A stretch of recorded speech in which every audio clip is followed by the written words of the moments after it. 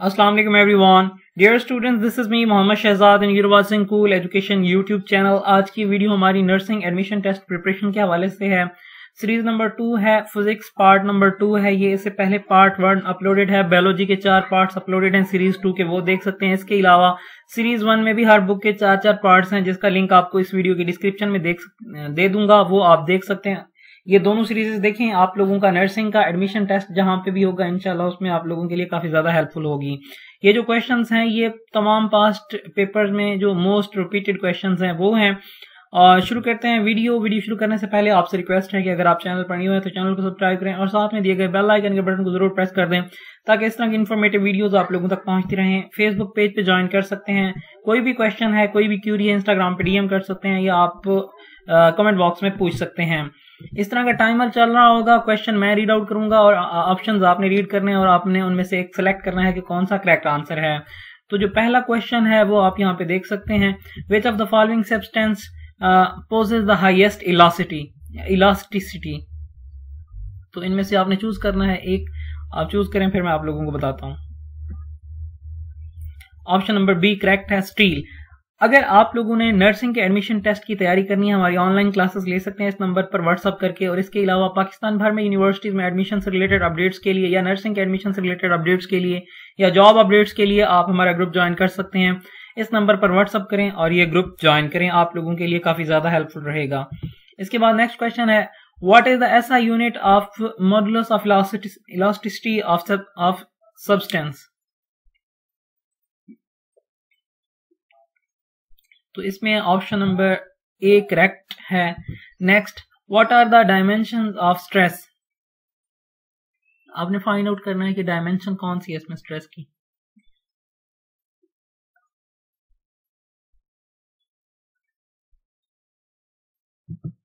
Option number C correct answer है।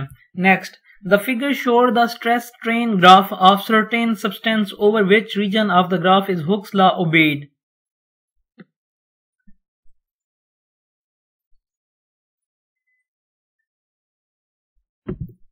Option number D correct answer है।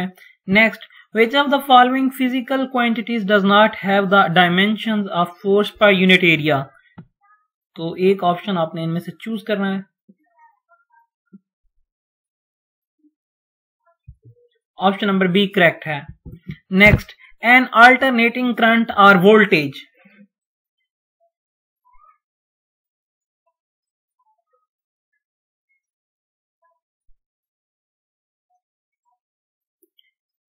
तो इनमें से जो करेक्ट आंसर है वो है सी। Next, a changing magnetic flux produces around itself N induced.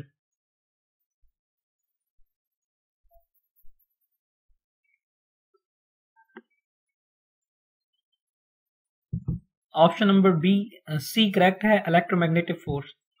Maxwell derived mathematically that the velocity of the electromagnetic waves is।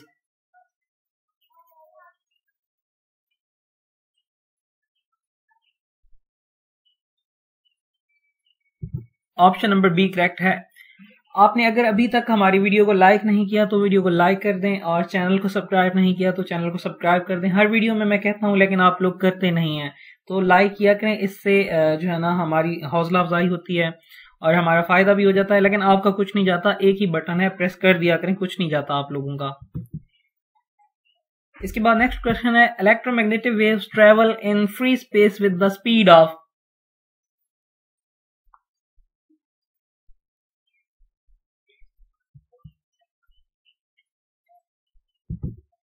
Option number A correct है। Next question, the direction of propagation of electromagnetic wave is. और comments में थोड़ी सी तारीफ भी कर दिया करें, कुछ नहीं होता। अगर आप लोगों के लिए ये हेल्पफुल हो रहा है, अच्छा लग रहा है, तो आप कमेंट्स में थैंक यू लिख सकते हैं। व्हाटएवर जो भी आपके माइंड में आ रहा है आप लिख सकते हैं। अपना फीडबैक लाजमी दिया करें। तो लाजमी नहीं है कि आप तारीफ करें, अगर आपको कुछ गलत लग रहा है तो आप वो भी बता सकते हैं। ऑप्शन नंबर बी करेक्ट है। Next, the practical illustration of the phenomena of mutual induction is।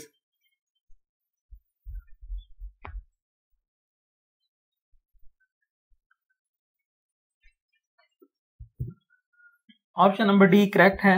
Next, Weber is the unit of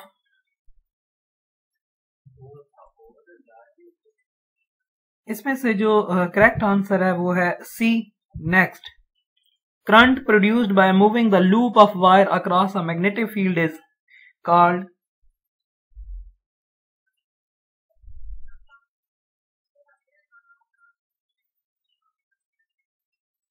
इसमें जो करेक्ट ऑप्शन है वो है option number C, induced current. Next, EMF induced in circuit according to Faraday's law depends on the.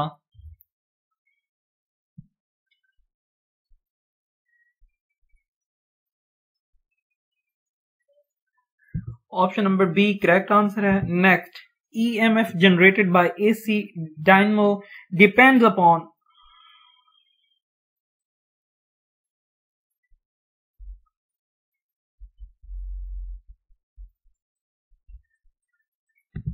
तो इसमें option number D correct है.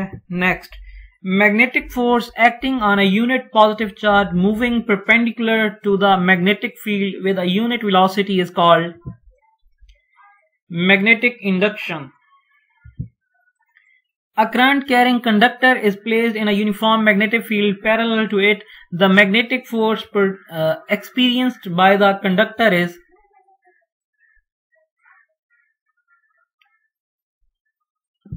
Option number C correct answer है. Next, what is the value of current in a wire of 10 cm long at the right angle to a uniform magnetic field of 0.5 Weber when the force acting on the wire is 5 Newton?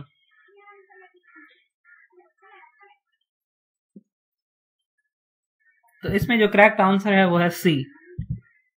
When the particle of charge Q and mass M enters into a uniform magnetic field B moving with the velocity V perpendicular to the direction for the field, it describes a circular path of radius.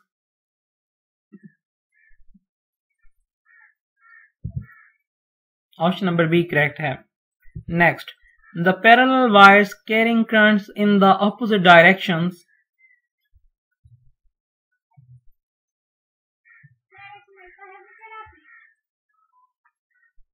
तो इनमें जो correct answer है वो है option number A.